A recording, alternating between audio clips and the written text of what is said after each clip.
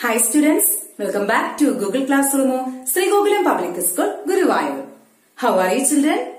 Hope you all are fine over there. Today we will start a new chapter in politics, that is Chapter 6, Rural Administration. In this chapter, we will look at two important aspects of rural administration, that is maintaining law and order and maintaining land records. Both are very essential for managing rural administration. The importance of these two tasks has been discussed through a short story in the chapter. Now we will understand the key points of this story. In the story, two farmers are there, Mohan and Raghu. Their lands are next to each other and separated by a small boundary called a bund. And Raghu belonged to a rich family with many fields, and his uncle was also the sarpanch of the village. One morning, Mohan noticed that Raghu had shifted the bund by a few feet.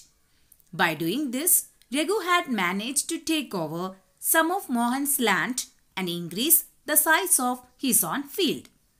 When Mohan confronted Raghu, he was beaten up by Raghu's servants. Then the neighbors saved Mohan. The neighbors recommended filing a written complaint with the local police station. Why Mohan filed a complaint in the local police station? It is because the police station is the body responsible for maintaining law and order and also handling disputes, conflicts and complaints. Then one of the neighbors asked, why don't we go to the main police station in the town? It is because every police station has an area that comes under its control.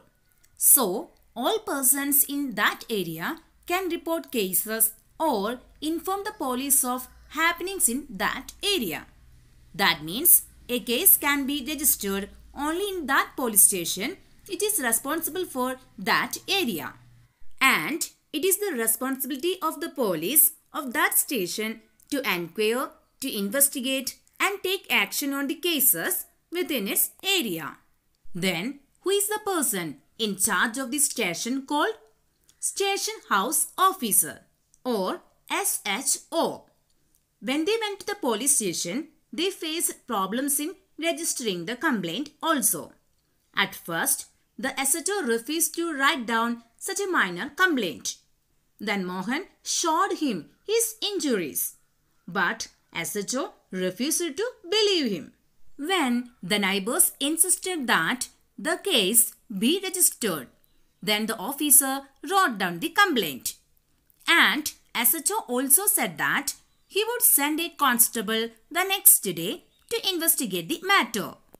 Then children, here in this story, you saw that Mohan and Raghu were arguing heatedly whether the common boundary of their fields had been shifted.